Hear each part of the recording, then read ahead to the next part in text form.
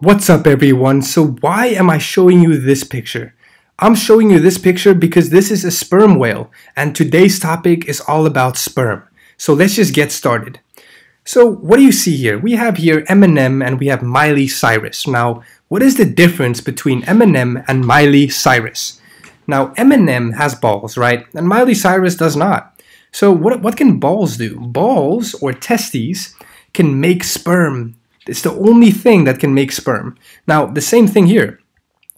She has ovaries, which Eminem does not have, and ovaries is the only thing that can make an egg. Now, what do we call this process of making a sperm? We call it spermatogenesis.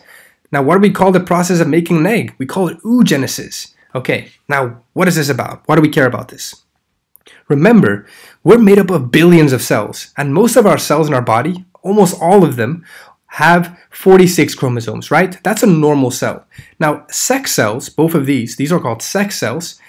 They are the only cells in our body that have half the amount of DNA than a normal cell. So they have 23 chromosomes instead of 46. What's the purpose of this? The purpose of this is so that when they combine, when they fertilize, they can form a normal cell, a cell that has 46 chromosomes. And this cell is normal, meaning it can develop properly during pregnancy to form a baby, right? So that's why we have these special cells called sex cells, that they have half the amount of DNA than a normal cell. And this allows us to easily form a normal human being. Like imagine we had a cell, imagine our sperm cells had 46 chromosomes. And the same with our egg cells. When they combine, we'll have a completely different organism, right? It won't be a human. Humans have 46 chromosomes. So that's why that's super important. Now notice how I put a sun here. That's because I'm going to make a video on each of these topics. You need to know it for the IB. But in this video, so if you didn't understand this, don't worry. In this video, we're only going to be talking about spermatogenesis. Okay, spermatogenesis. This is the process of making a sperm. Sperm means sperm, right? And genesis means the synthesis of or the making of. So the making of sperm. That's what we're going to talk about. So let's zoom in. We know sperm, right? Sperm is made inside our balls, right? So we're going to zoom into here and see what's going on. What's really going on? So we zoom in. We zoom into Eminem's ball sack and we can see. Remember, this is not accurate. Normally, we have a ball sack, and inside the ball sack, we have the balls, okay? The ball sack is also called scrotum, right? And inside the scrotum, we have the testes. So, notice, just bear in mind, there is supposed to be a scrotum, and inside the scrotum, we have the testes. So we're looking at the testes now, okay? What is going on here? Do you know all these structures? So the first one we should note is testes. That's this part here. I'm trying to color code them, okay? So just bear that in mind. Testes. This right here is exactly where sperm is going to be made, and you'll see how soon. Now next, what is this thing here? It's like a little thing located on the testes. What do we call this? We call this the epididymis. Epididymis. And don't worry, we're going to talk about a function later. So for now, just know there's a thing called epididymis that's on the testes. Next, this thing. Notice how from the epididymis, we have this pipe coming off, this pipe. Right? And this pipe goes up and up and up and up. This is called the sperm duct, okay? Also called the vas deferens, and we'll talk about that later as well. Now, where can sperm be made? I don't see a place where sperm can be made. Yeah, because we have to look inside. So what we're going to do is we're going to slice open this testes and see what's going on inside. So look carefully. We're slicing it open, we're removing the top, and we're seeing what's going on, okay? So bear in mind, we're looking now on the inside of a testes. Wow, you're like, oh, I give up. I'm going to watch another video. No, don't worry. This is real. It looks real complicated, but it's real simple. So what we can see here is what? Tell me what you see. Can you see a lot of little pipes, right? A lot of little pipes. That's all you can see, right? Look, a pipe here, pipe there, pipe here, pipe everywhere, right? There's only pipes. So we call these pipes one important name. You need to remember it. It's called the seminiferous tubules. Again, color-coded, all the red things, seminiferous tubules. Because in these pipes is where sperm is going to be made. So sperm is made inside the testes, inside specifically these little pipes. These little pipes, okay? Real simple. That's where sperm is going to be made. Now, you might ask me, okay, but how? That's the whole purpose of this video. We're going to talk about it. So let's take a further look. Let's look at one of these pipes. So right now, we're looking at one of these pipes, okay? We're taking one of these pipes, we're dragging it out when we're looking at it. We're looking inside this pipe, okay? I hope you understand this diagram. We're looking inside the pipe. Now look, what can you see inside this pipe? A lot of things. We're going to talk about it, don't worry. We can see a lot of things, a lot of cells here, a lot of cells. And Ian, you can see on the inside the sperm cell, right? That's the thing we're trying to make. So notice, this is where our sperm is going to be made, our ultimate spermie, okay? Inside these tubules. So now we're going to talk about how exactly is the sperm made inside these seminiferous tubules. Now, before we go further, I want you to understand what sperm means. Okay, sperm. Many people misunderstand sperm. Okay, I want you to think about sperm like this. Think about sperm like humans. If I ask you to think about a human, what do you think of? You can think of many things, right? You can think of a fetus. You can think of a baby. You can think of a toddler. You can think of a teenager, an adolescent. You can think of an adult. You can think of an elderly. You can think of many things, right? Many different types of humans. Now, sperm is the same thing. Sperm is a general term for a sperm cell, okay? But a sperm cell, like humans, has different stages of life. So you can have a young sperm, an old sperm, a teenage sperm, a baby sperm, all of these. And all of these have different names, okay? Different names. So right now, I just want you to understand that sperm is a general name for all kind of sperm cell. But there's many specific names that we're going to find out as we learn how sperm is made, okay? So don't think of sperm as a specific name. It's a general name, okay? But you'll see. So let's go further. Now we're going to look at only this. We're going to zoom into only this little seminiferous tubule to see exactly how sperm is made. Okay, here we have it. Here we have the seminiferous tubule, right, that we just saw. And we're going to explain spermatogenesis. So what? Where do we even start? So let's start with just labeling some things, right? So what do we have here? Blood vessels, okay, little capillaries. And what do capillaries do? They carry nutrients and all the kind of things that our body needs, right, to where they need to be going to. Think about it if you cut yourself anywhere. Let's say you cut yourself in the knee by accident when you fall. You're going to bleed. What about you cut yourself on your face? You're going to bleed. What about if you cut yourself on your foot? You're going to bleed, right?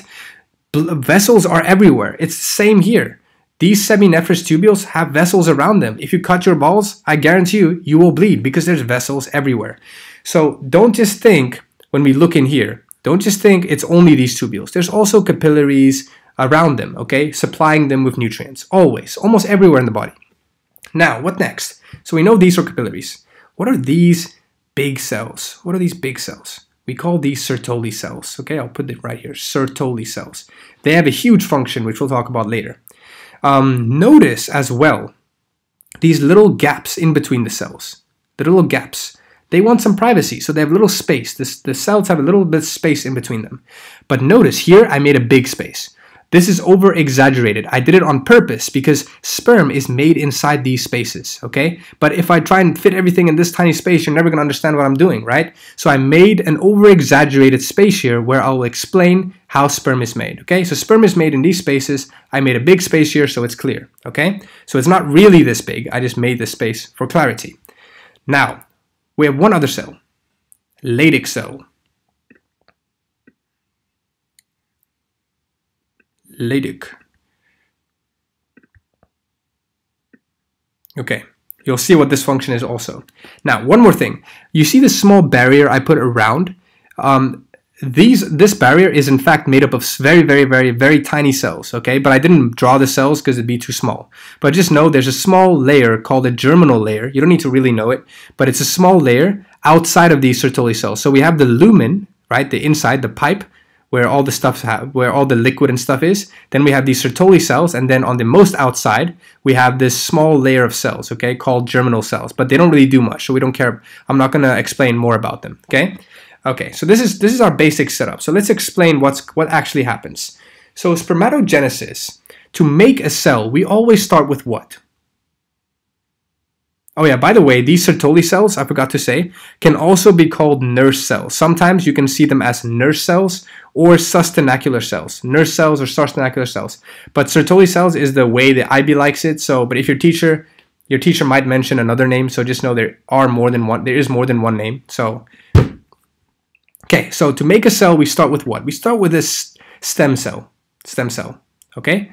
Remember, this is this stem cell will become a sperm cell. So this is technically one of the stages of the sperm's life. So we're going to give it a name. We call it spermatogonium. Okay, spermatogonium. Remember how I said sperm is a general name, right? That's because sperm applies to all of these names. But the specific name for this specific sperm is called spermatogonium. It's an immature cell. It's not a real mature sperm yet. Okay, it can't do it. It can't fertilize anything yet. So, but we call it spermatogonium. Now, remember, a sperm cell, its whole job is to differentiate and become a specialized cell. In this case, a sperm cell. So what's it going to do? So at first, what happens is these cells, these spermatogonium, are remember, they're just going to duplicate and stuff. Okay, so let's say they duplicate. Let's say this one duplicates and forms the exact same cell. We're trying to build up the amount of spermatogoniums, right? This process, right, is called mitosis, right? Very simple. It's when you exactly duplicate a cell, make it the exact same. So in this little space here, we're duplicating and making a lot of spermatogoniums, right? Because we want to make a lot of sperms. Every day, you make 100 million sperms, okay? So you got to have a lot of these a lot of these stem cells. Now, these cells, these spermatogonium, can do one of two things. They can either keep dividing, right, and make many more, or they can enter meiosis. If this cell decides to enter meiosis, we call it another name. We call it a primary spermatocyte. A primary spermatocyte, okay? This cell is going to go into meiosis. And that means, I'll show you exactly what that means later, but if you don't know the difference between mitosis and meiosis, I really recommend you to watch those videos because it's really important to understand. It's quite a long process and I won't be able to explain it in this video, okay? So you need to watch a video if you don't know what those are. But anyways, I'll try my best here to make it clear as possible. So these cells that decide to go further into meiosis 1 are called primary spermatocytes. And these cells that are formed after meiosis 1, so these cells here, have a different name. Secondary spermatocytes. Now notice how I put 2N and N here. Remember our normal cells, right, are diploid. And I'll explain again what that means later, so don't worry too much if you don't get it now. Our normal cells are diploid. Another name for that is 2N. Okay? And when these cells undergo meiosis 1, they form these secondary spermatocytes. They are haploid, okay? So N means haploid. And I'll explain what that means later in this video. So if you don't get it now, just understand what's going on here vaguely. Okay, so these primary spermatocytes, they undergo meiosis 1 to form secondary spermatocytes, right? Now, we know meiosis doesn't stop there. There's a meiosis 2. So each of these two cells will undergo meiosis 2. So here we go, meiosis 2. So totally from one spermatogonium, we managed to form 4 of these cells. What do we call these final cells? These cells that appear after meiosis 2. We call them spermatids, okay? And they're also haploids. Now you might be like, well, we form spermatids through this process from one stem cell. But they don't look like stem cells. I mean, they don't look like sperm cells. You're damn right they don't. Because spermatids is not the final name. So when these spermatids differentiate and grow and mature, they form the real sperm cells, the ones you know. And these ones that you know are called spermatozoa. So that is exactly what I meant by sperm is just a general name. Look at all these names we just saw. We have spermatogonium, spermatocytes, primary spermatocytes, secondary spermatocytes, spermatids, spermatozoa, right? So many different names. Okay? All for a different stage of the sperm's life. Now, let's get onto this next part. How did all this happen? It didn't happen just by magic, right? Something had to tell these tubular cells to do all this. So how did it happen? It all starts with our brain. Our brain, right? Our brain is magical. So our brain has a little part here called the pituitary gland. And no, this is not a ball sack. This is a part of your brain. And what this pituitary gland is going to do is make some, when you reach puberty, right? Because you don't make sperm before puberty. So when you reach puberty, these glands wake up basically, and they make some hormones. 2 hormones, LH and FSH. Okay, FSH is this orange one, okay, and LH is going to be this blue one. Now, each of these will have a different function in helping this process, okay? So let's first start with LH. So LH, called luteinizing hormone, okay? Luteinizing hormone. It is made here by the pituitary and it is sent into the vessels, okay? It's sent into the vessels and travels all the way from the brain's vessels all the way to these testes vessels, okay? And so they eventually arrive in these vessels. Then when they get to this place, they leave, okay? And they go to Leydig cells.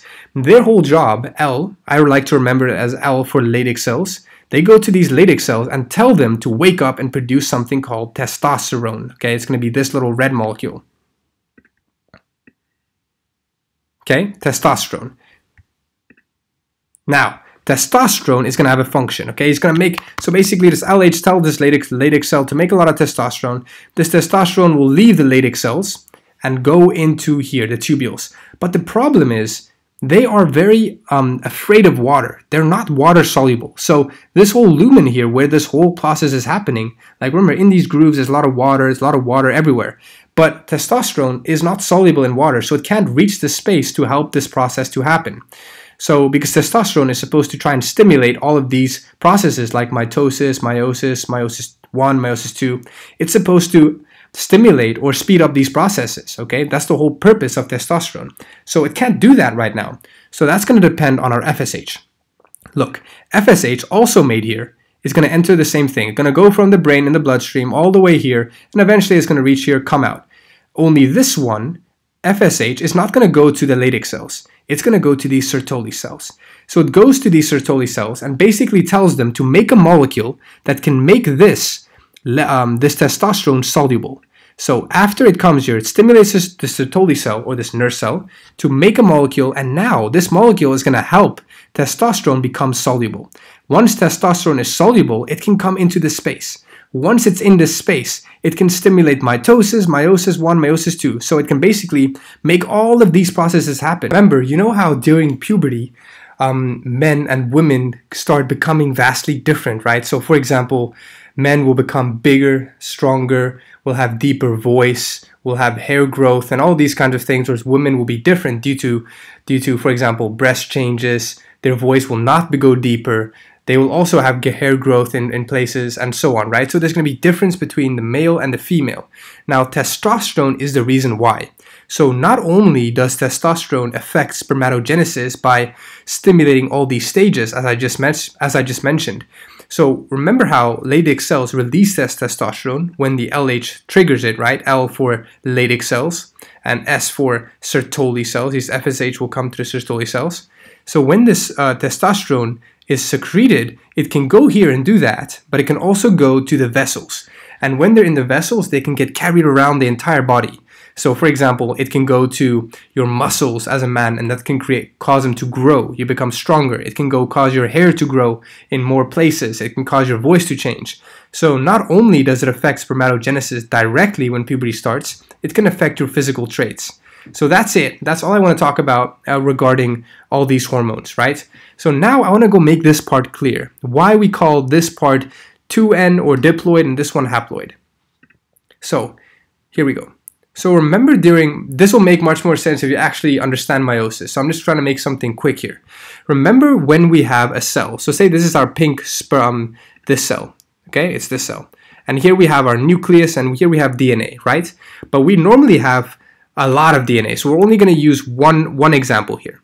So say this is your mom's, the striped one, and this is your dad's chromosomes for a specific gene, okay, or a specific chromosome pair. Now, we call this diploid because, we call it 2N because there are two variations. You have a variation from your mom, a variation from your dad. So we call it diploid. Now, when, before meiosis, the DNA will duplicate, right? It will duplicate. So it will duplicate. Now you still have a variation from your mom and a variation from your dad. So it's still called diploid. But when it goes into meiosis 1, right? So we're talking now this stage where it turns from this into this. Notice how it becomes from a 2N to an haploid. Let's see why. Because now these cells will divide, and so this one will go to one cell and this chromosome pair will go to this cell. So now you only have your mom's DNA, where you only have one variation, so we call it N, 1N, or haploid. See, there's only one variation. Now when it goes again into meiosis 2, what happens? The same thing. So now this one will split, so the one cell will get one another cell will get another one, same here. And all of these cells only have one variation, so we still call them haploid or N. So I hope that makes a bit more sense on why we call this diploid and haploid. And when you answer a question regarding spermatogenesis, you should mention that they're diploid and these are haploid, okay? Okay, now let's go into the semen production part. So we finished spermatogenesis. So now we're gonna go to the part of what happens next. So remember, we just made these sperm cells, right? Now, these sperm cells are mature, but they're not that mature. What do I mean by that? So these spermatozoa have tails and stuff and they can swim, but they can't swim that fast. Remember this. Remember when we talked about this thing here, right? This is the epididymis, right? And we saw that the testes is where the sperm will be made. Let's go to a better picture. Let's go to this one again. Remember, this is here. Here is where the sperm are made, in these seminiferous tubules. I'll get the name again. Seminiferous tubules, right? So they're made here, and after they're made, we have this guy. We have these spermatozoa, right? And what's going to happen is they can kind of swim, but not that good. So what's going to happen is they'll be sent through these pipes all the way up here into these pipes in the epididymis, right? We call this whole section here the epididymis, and these tubes, all these tubes are seminiferous tubes. So we're sending them to the epididymis from the testes, right? And in here, these spermatozoa will mature even more and become even better at swimming, even better, right? Now they become basically optimal. They become in their prime and they're ready to go fertilize the egg. So let's come back here. So we have the sperm, it's made, it goes to the epididymis, matures, now becomes ready. After that, it will go up this pipe. We'll talk about the name of that pipe shortly. It goes here. It looks like it goes into this thing, but it doesn't. It goes behind, and it leaves here through this pipe here, and yeah, that will be semen. But semen, or semen, does not only consist of sperm. There's other stuff as well. So we got to get a better picture to visualize that. So here we have a side view. Let's label some stuff. We got the penis here. We got what's this? Testes, right? We got, what's this? Epididymis. Now, remember that pipe that carries these mature sperm, this one here. What do we call this pipe? We call this pipe by the name sperm duct or vas deferens, okay? So it will go up here, and notice, remember, in this picture, it looked like it was going into this thing, but it's actually going behind it. So you can see more clearly in this picture. What is this thing here, this whole thing? This is called your bladder. This is where your pee is stored. Bladder. Okay, so you can see here goes the sperm, it goes through this sperm duct, around back here, behind the bladder, and then we notice this little thing here. What's this called? This little sac. This little sac is called your seminal vesicle. Seminal vesicle. And what it does is it makes, basically it makes fructose. Fructose is like a type of energy, it's like glucose, okay? It's like fructose. And it also makes mucus, some like juice, okay? That the purpose of the fructose is to provide energy for these sperms to be able to swim, right? Because the sperms need to be able to swim fast, and that's going to require a lot of energy, so they need fructose. And the mucus is just to protect them, okay?